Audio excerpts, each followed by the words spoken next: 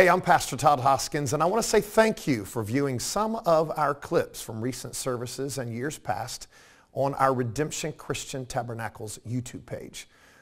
We encourage you also to go to Facebook, where you find us there live every single service, Wednesday night, Sunday morning, and Sunday night. In the meantime, view some of the clips. I pray the preaching will be a blessing to you from right here inside Redemption Christian Tabernacle. As we look in the Word of God, John the Baptist stated it so eloquently well, but yet so simplistic in John 3 and verse number 30. He said this: he must increase. But when he talked about the goodness of God, he followed that up with a real simple statement: but I must decrease.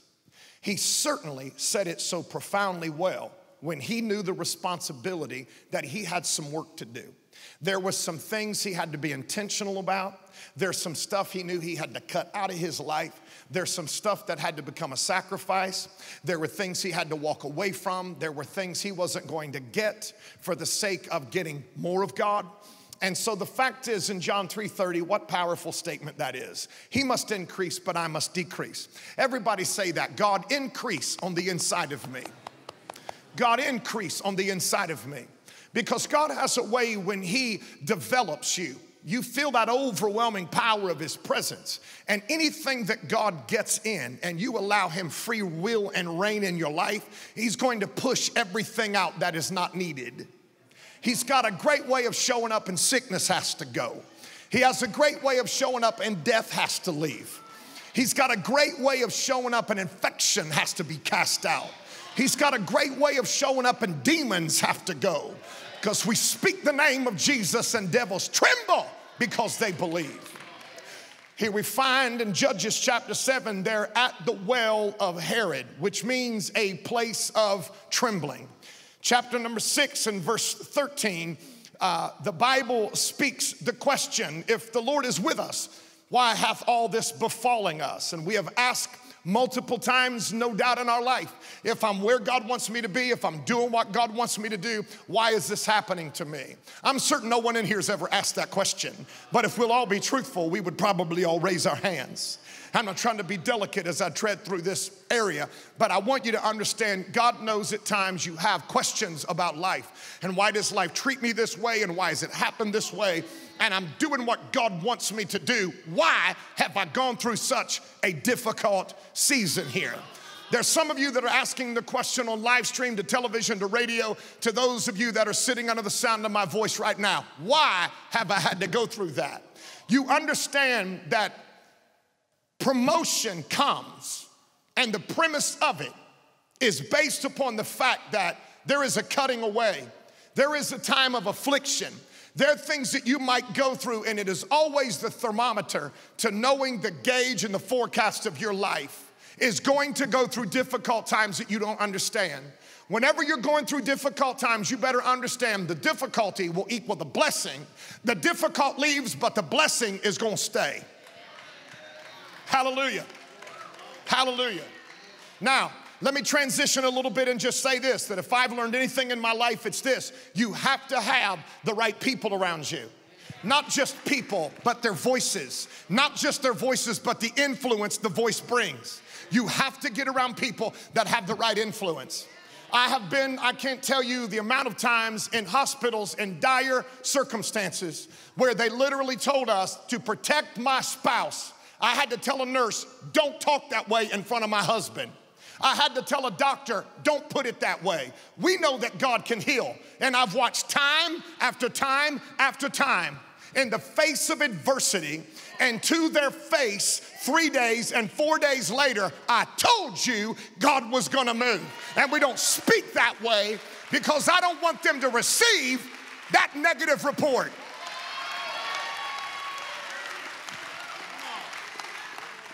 I have to preach what I feel today. There's nothing worse in life than bringing the wrong person, the wrong influence. And there's nothing better when the proper personnel gets there. And they show up and they help you through counsel. And they help you by the Spirit of the Lord and the presence of God to help you migrate to the places that God would have cut out for you for such a time as the season that you might be walking into. I ask you to ask the mariners about Jonah that was in their boat. Ask them how tumultuous it is to have the wrong person in your vessel, to have the wrong person in your life, and to throw out your belongings and to throw out most of what you're going to feast on so that you can even survive for the following week. And you see everything that was on the boat floating off in the distance because you've got a Jonah that's in the bottom of the boat. The worst thing in life you ever want is to bring somebody into your life that's not cut out to be there.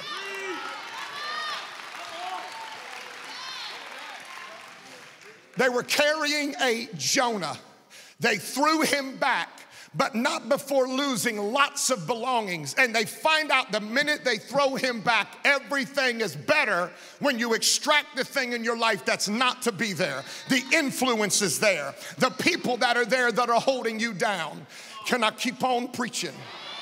There has got to be in this house a ship master. There has got to be someone in here that knows better when you have the right people in your boat or not.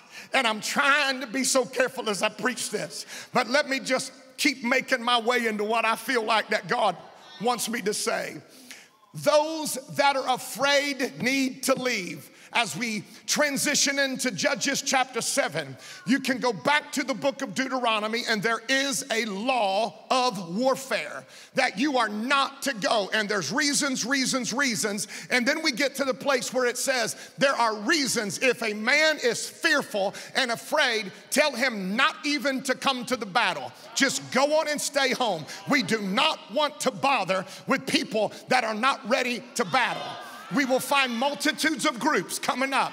And the first group you need to eject is people that are afraid of where you're going.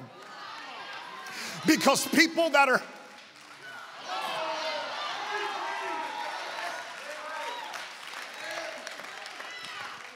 I think sometimes we need to let go of people that we're trying to drag, afraid of where we're going, that do not want to go where we're going. You need to understand they are holding you back. They are creating lag in your flight. You need to just turn loose of some people and say, sorry, baby, I got somewhere God wants me to go, and I got to go.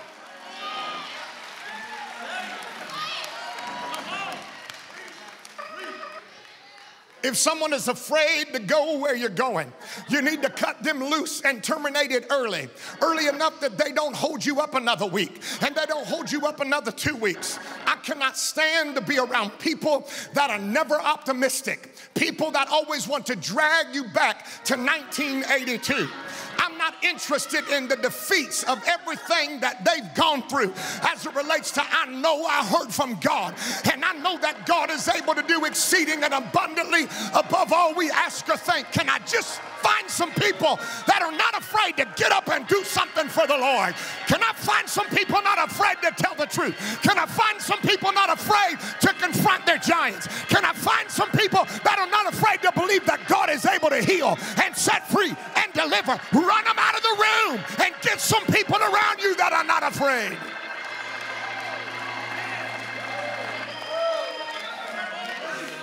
Woo! Set them loose. Cut them free. You got to find you some people that believe in the God that's within you and to believe the God that's blessing you and keeping you. And so first and foremost, those that are afraid, go home. We're going to do this without you. You're just going to get in the way. You're just going to drag us down.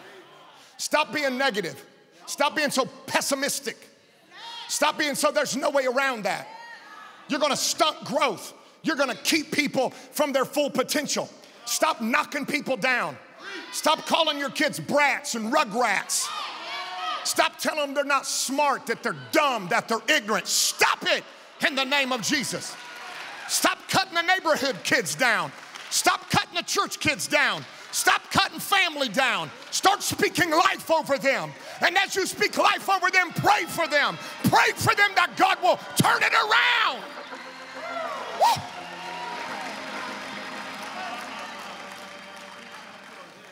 Daddies, hold on to your babies. Mama, comfort those babies. Get in this together and let's see God do some great things. Pastors, love on the people. Encourage the people. Push on the people. Challenge the people. Get a vision. Set some goals. Know that God is going to take care of it, and he will. There's another group of people. There's another group of people after 22,000 walked away. Gideon's turning around thinking, okay, we got 10,000. And all of a sudden the Lord steps in and says, I got one more test for you.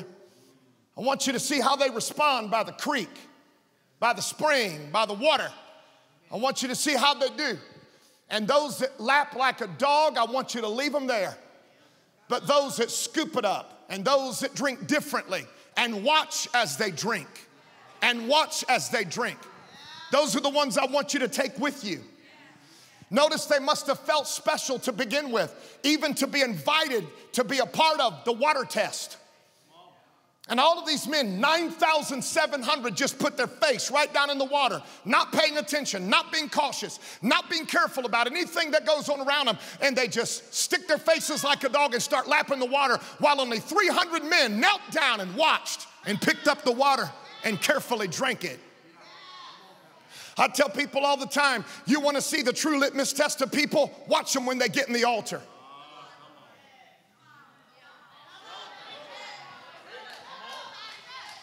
Go this way.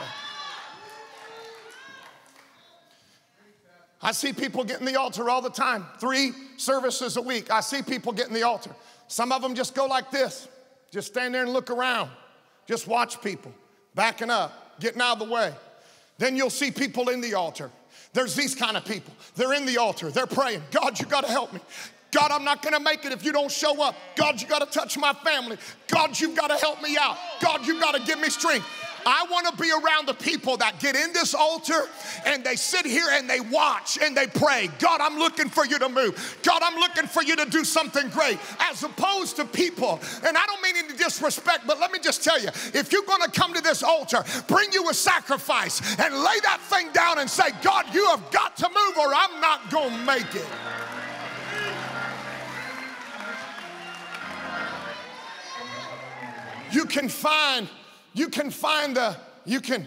Oh man, I feel the pushback. I feel it. You can find the level of seriousness of people in this altar. I'm telling you, saints of God, this ought to be the most serious conversation we have all week long. All year long, this should be the most serious conversation because we're up here praying. You watch people. You see how they respond. I love to see people that get in the altar and just let go and let God have his way. And I don't mean shouting all over because we all have that ability. I mean people that really dig in and say, God, if you don't move, I'm not going to make it.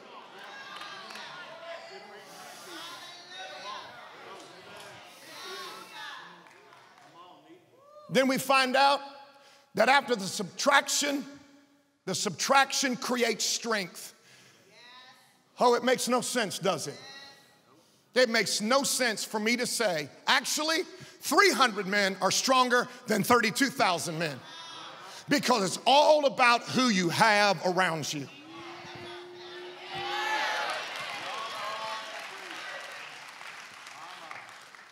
Believe it or not, subtraction actually created strength. There are things in your life that are not pushing you, they're dragging you, and they're creating lag for you. Hallelujah. Hallelujah. Hallelujah. There are people I thought if they ever leave the church, I cannot pastor. When all the time what I should have been saying is, God, if you ever leave the church, I cannot pastor.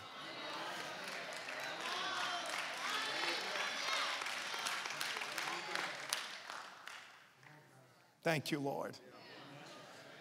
I'm always reminded that every time you trim down and cut back that apple orchard, and you do it for good reason, and there's a certain time you do it, but the next season it creates more fruit and a greater harvest because there were things attached to it that actually held it back.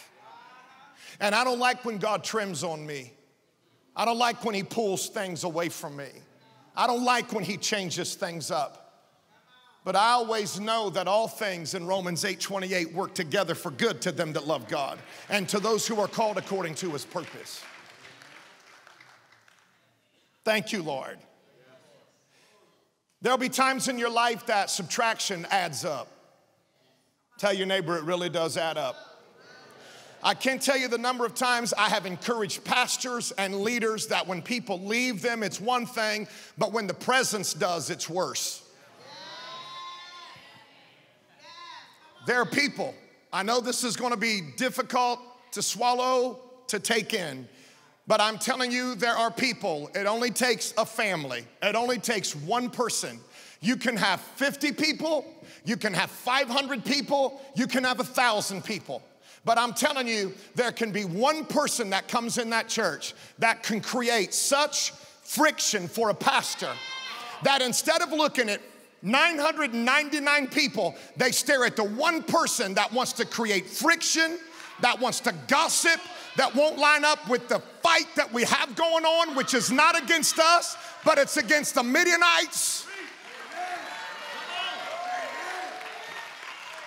They have their own side fight going on. They have their own mess going on. I can't tell you how many times I've encouraged pastors, even as early as last night, I have talked with them and I have told them, you have got to let this thing go. You have got to let it walk away. You have got to let that ball and chain go carry somewhere else.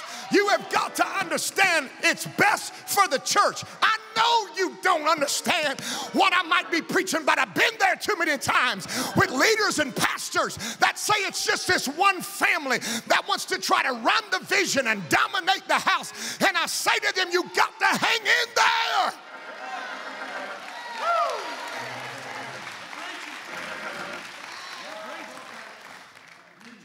That's when subtraction adds up. That's when I tell them this is when subtraction adds up.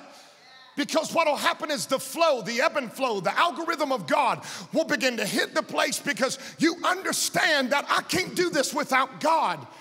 And there are people that constantly want to kick, little sheep that constantly want to kick everybody's ankle because I'm not happy, I'm burdened, I need some oil on my life, I need some presence on my life. And you got to get people like that good and delivered. But some people want to live on drama. Some people love to stir up strife. Some people don't want to get delivered. Some people like to feel bad. Some people love to live in dysfunction. I come by to tell you, get delivered in this house in the name of Jesus. Be free, shout the victory, get some joy back in your life.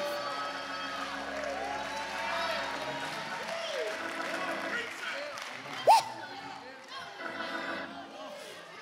Come on, everybody, push your neighbor and shout, preach on, young pastor.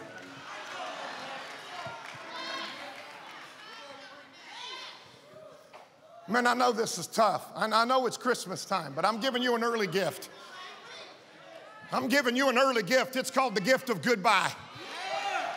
It's your ability to say goodbye to some stuff that's been jacking with your life and jacking with your family and jacking drama up on social media. And every time you turn around, they're never happy. They're always stirring up strife, always stirring up mess. Come on, God. Come on, God. Help me preach what I'm preaching right here.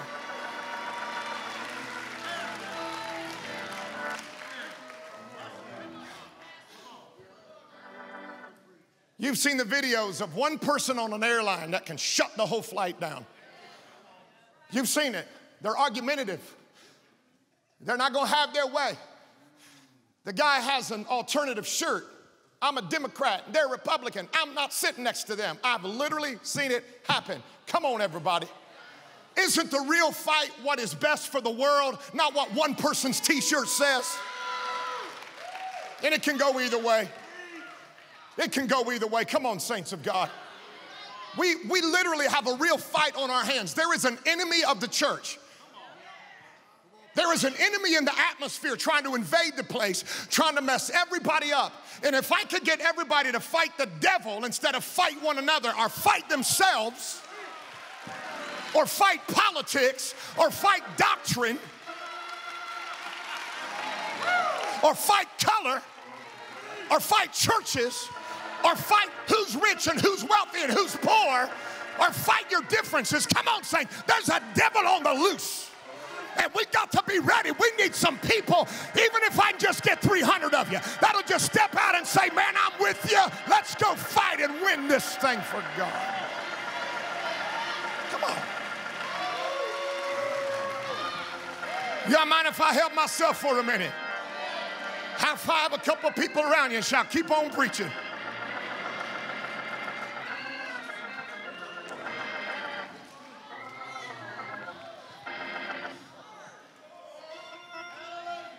The enemy is after the presence and the atmosphere. He's after the fellowship. He wants to try to steal, kill, and destroy. He wants to pillage every person of Pentecost. He wants to take every God-fearing believer and pull the ability to fellowship away from them. He wants us to get our eyes off the real fight, and he wants us to get our eyes on everything else. What Gideon was truly looking for was 300 men that could get down by a brook and know how to do what they had to do when it got close to knowing the battle is about to hit. When the 10,000 were there, the battle wasn't so bad because we're still in the process of cutting you down. But when you get to the bare minimum of we're getting ready to go to battle, you know that the battle is sitting up on the horizon. You know it's getting closer. And people get flaky when the battle gets near. And people get crazy when the battle intensifies. And that's where you got to hang in there because you are going through a test right now. Will you run away? Will you operate by the water correctly? And will you be chosen of the 300 to get to the place where we say, here's what we're going to do? And I need you all to do what I do, because if you do what I do, God is going to get the credit.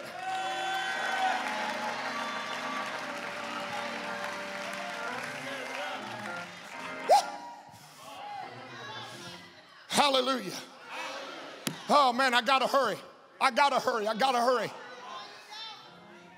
There may be massive amounts of people around us, but there's only some people I can take into some battles. I know you're not going to understand this and you might not even like it, but I can't take everybody to some battles. There's some people I have to be very selective who I tell things. There's some people that I have to be very selective who I let in on things. There's some people that I can't tell everything because it will stress them out and create fear. I just need to stay here until God keeps working on them and finishing up what God wants to do. But in the meantime, I need to find me some people that know how to get down to the brook. Then I need to find me some people that will carry a trumpet and a pitcher and some fire and got a shout on the inside of them. I need to find me some people that's just as important, that'll be ready to shout the sword of the Lord and of Gideon. Where's my shouters at?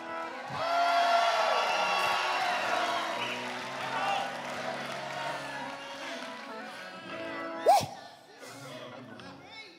Thank you, Lord. Gideon couldn't be stressed about 22,000 people's feelings. Gideon couldn't be stressed about 9,700 people's feelings. What Gideon had to do was concentrate on what he had.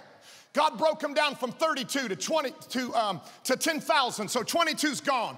Then from 10,000, 9,700 walk away. He ends up with 300. Now God doesn't have to do the subtracting anymore. Gideon's getting it now. And what does Gideon do? He splits them up another time, 3 different ways. Man, I tell you, it's one thing to have 32 and then have 10 and then only have 300. And then you get this feeling, I need to split these guys up again. Let me tell you something, even the 300 that want to go with you where you're going, you might not be able to go with 200 of them, and you may have to send them that way and that way. Not everybody can go where you're going. Even when you get the ones that are going where you're going, there's still a group you cannot be in. And oh my God, am I preaching all right, anybody? You got to know what group you're in.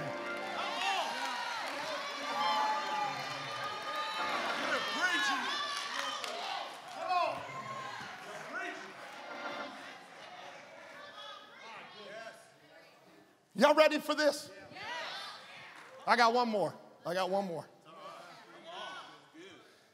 32,000, down to 10,000, down to 9,700, down to 300 apiece. Those all left. He's left for 300. And Gideon, not God, Gideon is the one that says, you all go there, you go there, we'll go here. And then Gideon says, God, I'm still not sure. I'm still not sure. Come on, read your Bible. Oh, wait a minute, preacher, I don't read that. Read it. There's a guy in there by the name of P-H-U-R-A-H, Purah. That's him. He's got 300 about to face thousands and thousands of warriors. And God says, okay, I'm going to let you take Purah, and you two are going to go down there. And so they take a journey, and they look up over the hill, and they say, these people are like grasshoppers. There are camels in abundance. These people are everywhere. And God lets them hear what's going on in the camp. Man, this is where it gets good. Because see, you thought, okay, I can't be with my 300. Okay, I'm going to be with my 100. But when you whittle it down, he could only take one guy.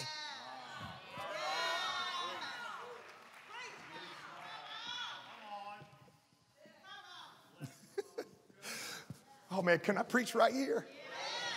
Can I just preach? There's one man that you need. There's one man that you need. Not 32,000, not 22,000, not 300. There's one man that you're going to need. Can I just inject the fact that his name is Jesus? Through all the people that I have surrounding me at any one given time, I'm glad there's one of the bunch. I'm always glad he's right there. His name is Jesus. Let me tell you, I'm glad that sea walker is there. Let me tell you that blind eye opener is there. Let me tell you that cripple made man walker is there. Let me tell you, I'm so glad I got one man.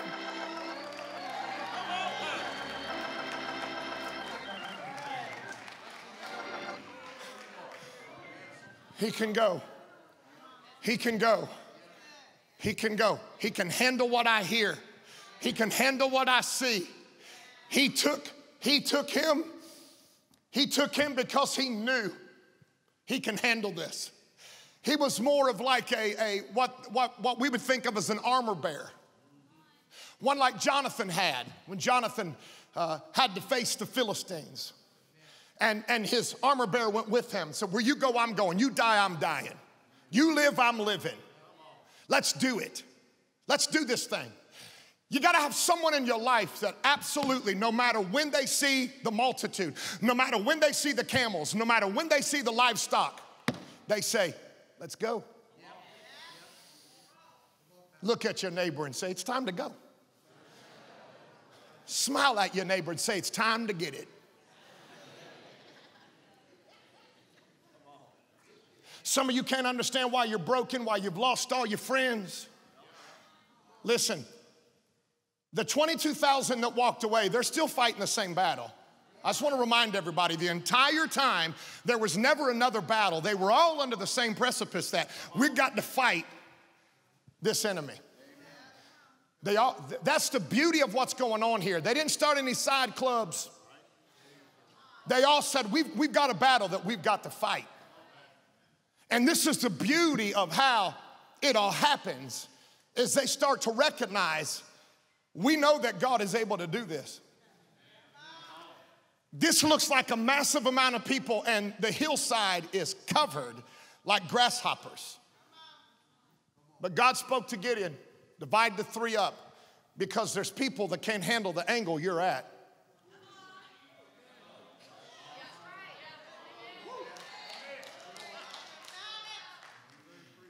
Can I preach a minute? You have to know who's around you. The 22,000 couldn't handle even the water test. He had to send them home. I know in my life there are people that I have learned in my life there are people that I know how to pray. And I know there are the right people that can get around and hear harsh conversations, that can handle it. And then there's people that I can say, I need you to come with me. And I take them over a hillside and we slip up on a big rock and we look over it and I say, come on, look at this. Look at this. And the person I bring to look at what's against us either looks at what we're going to get when this is over or we're going to get killed. The next big thing that God wants you to do, I want you to look at it as if, look what God wants to give us, not look what's about to kill me.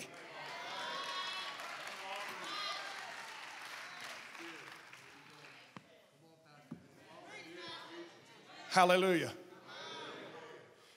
Here's the beauty of God. He gives them, so let me just paraphrase to make this quick and short and sweet. He gives them a trumpet. And he gives them a pitcher with a light in it.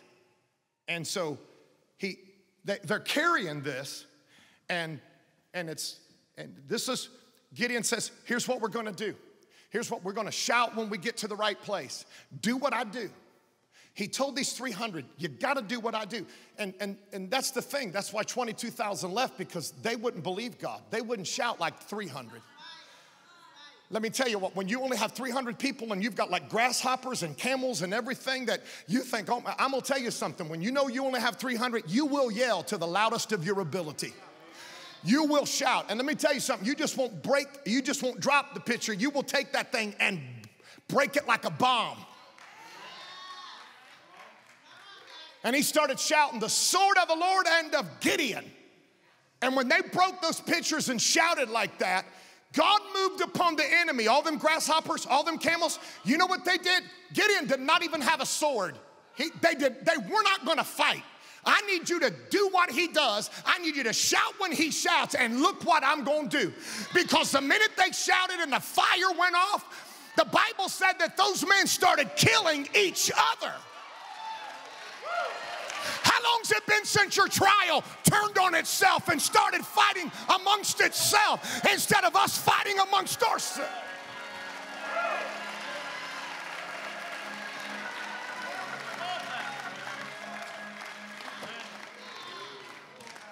I believe that God can create such a strong presence that the same light for the children of Israel was darkness to Pharaoh's army. I believe the same God is able to turn stuff around for redemption. I believe the same God is able to turn it around for us. There's some things I've been fighting, I just need to quit fighting it. There's some stuff I need to let go of, and I'm going to let go of it. There's some people I just need to say enough's enough. Come on, somebody, because they're stunting our growth, and they're stunting your growth, and they're keeping you held down, busted, broken, disgusted. I dare you to jump up and shout, preach on, young pastor. It's just time to let it. Come on, somebody, let's give God some praise. Come on.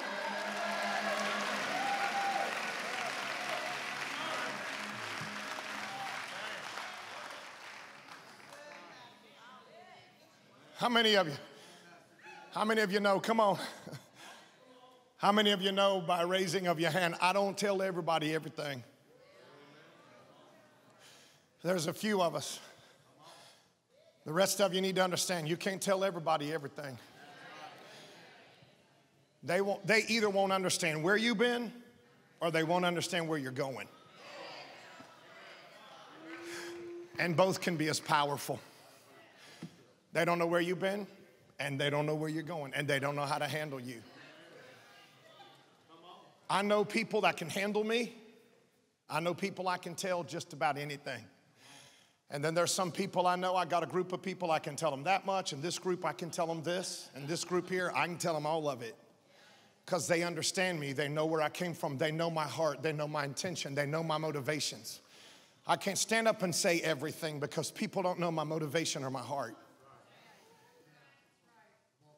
People don't know in my heart because you know me from a distance. Some people just know me from a distance. Yeah, this guy's the pastor. That's how they know me. Some people, I want to hear him preach one of them fiery sermons. I just want to hear the guy sing. Could be lots of things. I just want to see how he interacts with the people. You name it. Thousands of reasons.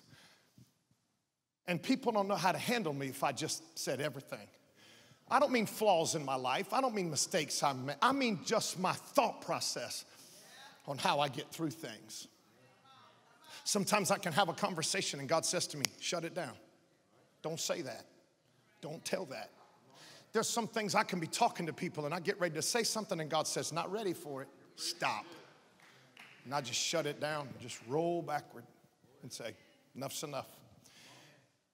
Saints of God, we are so close to what God really wants to do. And we are so close to the rapture coming. I don't know why we're so stressed about everything that's going on in the world. Did he not drop off meat by a ravenous bird to the prophet? Did he not take a widow of Zarephath and bless her for giving?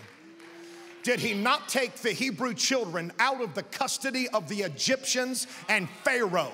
Did he not part the sea and they walked across on dry ground? While when they turned around, Pharaoh's army was swallowed up in the same water, and in the same ditch they just came through.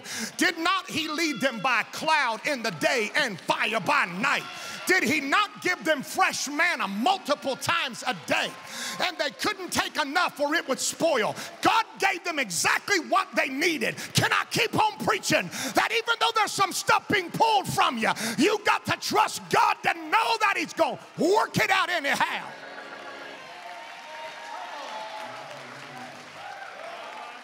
Woo! I love this old story. When I was about 19 years old, I was driving a truck. I had intrastate authority, not interstate. I was not allowed to go out of the state, but at 19, they would give me logbooks and tell me to drive to Detroit, Romulus, Ypsilanti, and I've been all over that place, Chicago.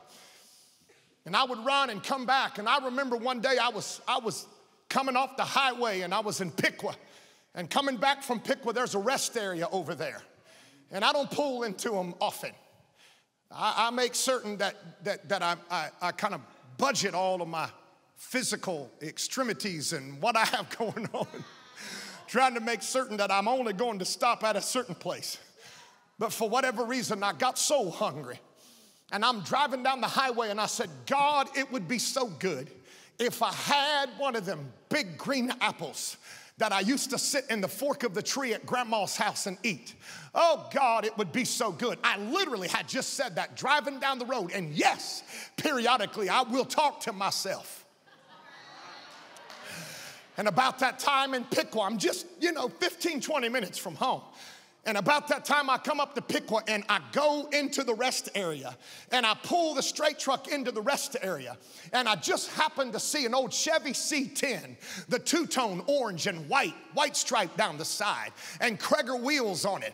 And sitting in there is a little beehive hairdo of a precious little, looked like a Pentecostal woman. Looked like she was ready to go, whoa, anytime. And I pulled up next to her, and her son, I could tell, was the one driving Miss Daisy. And I climbed down out of the truck, and she got out of the truck and she looked at me and I said, well, how are you doing? She said, I'm doing wonderful.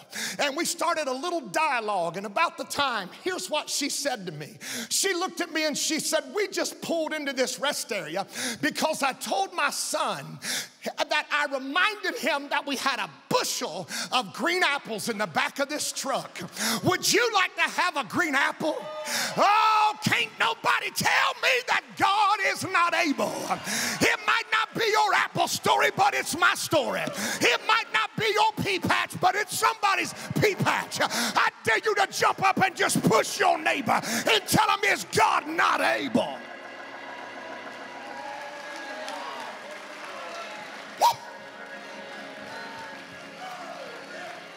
I'm not saying I would have died, but it was good to know that God hears and answers my prayer. Oh, goodness, I feel the Lord in the house. Won't he do it? Come on, won't he do it? Some of you all need to take your hand and wipe that frown right off your face. Some of you need to jump up and say, I'm going to get my joy back today. I'm going to get my peace back today. I'm going to get my deliverance back today. Woo!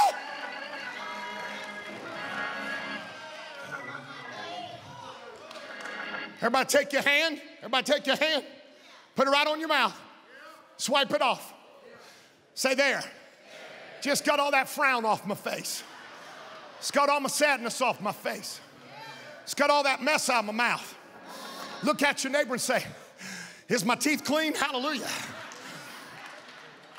I'm just telling you that because that's what my wife asks me all the time. She's got the prettiest teeth. I got anything on my teeth, baby? I said, just teeth. Come on, saints. Come on, saints. Come on, saints. Come on, saints. We should be better than this. Come on, saints. We should have more joy than this. Come on, saints. We should have more peace than this. Come on, saints. Now we know there's something God has taken out of the way. Now we can rejoice and say, God, I'm trusting you.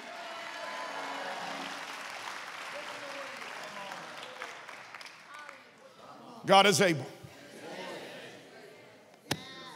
He is my provider. He is my provider. He is my provider. He is my help. He is my comfort. He is my strength. Thank you, Father.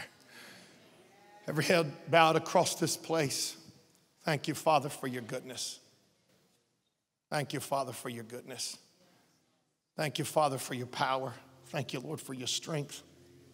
If there's anyone in here today, say, Pastor, I need the Lord in my life. I need strength. I need help. I need God to move. I need God to bless. I need God to save me. I need him to give me strength. If there's anyone like that, I want you to raise your hand and say, there's some things I know the Lord wants to cut out. He wants to give me some joy and hope. Raise your hand and say, pray for me. Pray for me. Anyone like that? Thank you, Father. Thank you, Lord. Thank you, Father. Are there others? Are there others? Anyone else? Anyone else? Anyone else? If you need Jesus in your life, I want you to come up. I want you to pray and seek God. If you raise your hand, you need Jesus in your life, come on, come on, come on. Sir, come on, I'll pray with you. Come on, come on, come on, I'll pray with you. Come on, come on. If you need Jesus, come on, come on, come on. I want others to respond right now. I got some things, Pastor, that I've got some things that are kind of moving out of my life, and I need God to help me. I'm in transition. I'm in a strange place. I don't like this change. I need God to help me. I want you to come on right now. Come on. Everybody that's standing up, if that's you, come on. Come on. Everybody that can, come on. Come on. Come on. Thank you, Jesus. Thank you, Jesus. Thank you, Father. I'm going to wait. There should be a bunch. There should be a bunch. Come on. Come on. Come on. That's it. Come on. Come on. Come on. Come on. Come on. Come on. Come on. There's more. There's more. There's more. There's more. There's more. Thank you, Lord. Thank you, Lord. Thank you, Lord. I want you to get your peace back. I want you to get your hope back. I push on you because I'm telling you, I feel God speaking in my heart and speaking in my spirit that there's more. There's more. You don't have to be in the place you're in. Come on, come on. Thank you, Lord. Thank you, Lord. Thank you, Lord. Are there others? Are there others? Are there others? Are there others? Are there others? Come on, come on. Father God, I thank you for your goodness. I thank you for grace and mercy. I thank you for your forgiveness. I thank you for redemption. I thank you for restoration. I thank you for peace. I thank you for joy. I thank you for hope. I thank you for the overwhelming power. Thank you for the overwhelming strength. Thank you, God, for the help that we have. Thank you, God, for what you're doing. Thank you, God, for what you're doing. Thank you for your blessings. Thank you for help, Father. Thank you, Lord. Thank you, Lord. Thank you, Lord. In Jesus' mighty name. In Jesus' mighty name. Father, touch your people. Touch your people in this altar, God. Bring a peace in their circumstance. Bring peace in their circumstance. Hope in their hearts and lives. Father, do it. Father, do it. Father, do it, God. Father, do it, God. Do it, God. Do it, God. Do it, God. Bless God. Touch God. Touch these young people. Touch these young men. Touch these young women. Touch them. Bless them. Help them. Encourage them, God. Give them peace. Give them peace. Bring healing to them. Bring healing to them. Father, I love you, Jesus. Thank you, God, for all that you mean to us. I thank you for your blessings. I thank you for joy. I thank you for help. I thank you for peace. I give you all the praise and the credit and all the glory. Father, we thank you. Father, we thank you. Father, we thank you. Father, we thank you. In Jesus' mighty name. In Jesus' mighty name. Everybody in the church, lay your hand on somebody's shoulder. I know it's tough. I know it's tough to go from 22 to 10 to 300. I know it's tough. I know it's tough. But even through all the setbacks, God still sends somebody with you that it's going to be all right. That it's going to be all right. Lay your hand on somebody's shoulder. Father, I pray for strength right now. I pray for peace right now in people's lives. God, there's a lot of change that's going on, Lord, in some families. And I pray that you give strength, that you provide help for them, God. Lord, more than anything, that we won't get puffed up over successes that really you get the glory for. And you need to get the praise for it, God. I pray that, Lord, we'll keep our minds and our hearts on you, Lord, loving you and thanking you. We come against sickness and peril. All of those, God, that are sick and afflicted right now that cannot be here, but are watching from a distance. Father, I pray for your will to be done. I pray for strength, God, to be available to every heart and to every life, God. Move, Father God, we pray. Bless, Father God. Help, Lord. And we give you thanks and praise and honor and glory in Jesus' name. In Jesus' name. I want everybody to smile at your neighbor and say, when God subtracts, he adds. There's things that you feel like God needed to remove. I'm not always talking about people. Anything that you feel like could have been a crutch of dependency, that when God removes something, that he adds, that he adds. This doesn't mean people you've lost by death. When they're saved, we don't lose them. I'm not talking about that. I'm not talking about that. Complete separate issue. So Father, I thank you for your peace and joy in this house in the name of the Lord. And let everybody shout amen right there. I want you to turn around and hug somebody's neck and tell them you love them in the Lord. And tell them may the peace of God rest upon you in Jesus' name.